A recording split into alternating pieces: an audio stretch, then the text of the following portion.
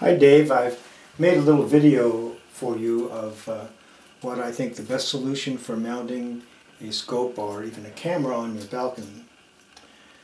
This tripod represents a vertical pole, which I think is the best way to do it if you're able to mount one like that. In that case, then this would be there's two parts here. This is the super clamp, this part over here, and this part is what's called a Wimberley gimbal mount. And the nice thing about a gimbal mount is that it's very well balanced, and it means that you can move a scope without any effort whatsoever and put it in whatever position you want and it'll stay there. Same with a big camera lens.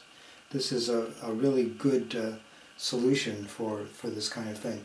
One of the good things about it is it's very strong, it's very stable, it's very easy to use, so that even kids can use it. It's very hard to break it. It's also very easy to remove and reinstall. Like, for example, if you want to take the scope off, just the scope, and replace it with something else, you can do that quite easily.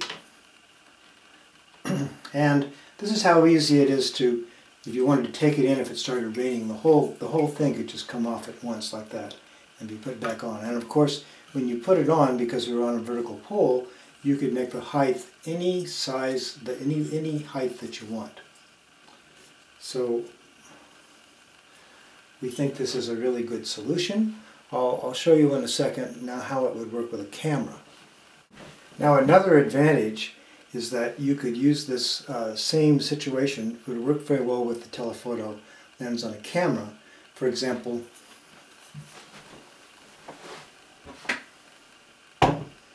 here's a popular telephoto lens.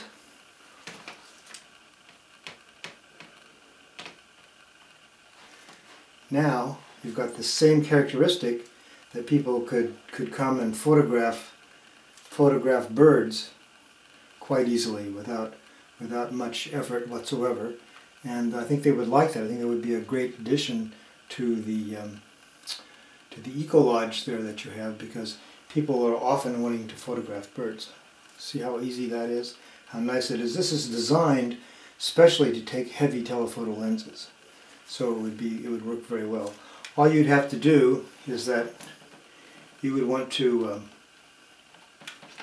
get an extra one of these plates down here that you could lend or rent to people, and they could install that on their lens if they don't have it. That would work with this particular Swiss Arca plate solution, which is the solution that all the wildlife photographers use. So many of your photographers will already have this plate mounted on their lenses.